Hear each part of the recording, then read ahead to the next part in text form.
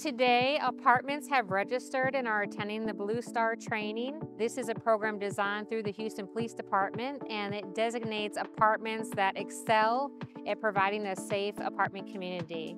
It's important that many of our apartments strive to provide safe environments for their residents, and it helps the overall area improve image and become a safer community. I think it's probably been a long time coming. HPD is already making a big footprint here with our North Bell station, and just the apartment community has needed some help, kind of just to help with the issues and crime in the area. We want to connect with the apartment owners. We want to give them the training that they need that helps them provide a safer apartment community.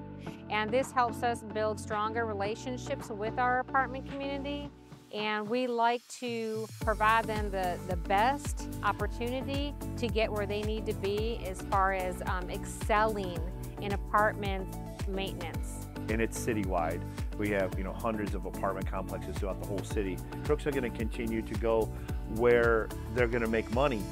And they come through a property, there's nothing left in the cars are secured, it's well lit, there's video, there's license plate readers, and it's like, wow, I'm not gonna make any money here. They're gonna go somewhere else.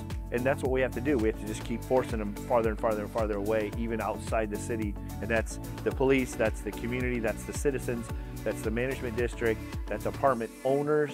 It's everybody working together.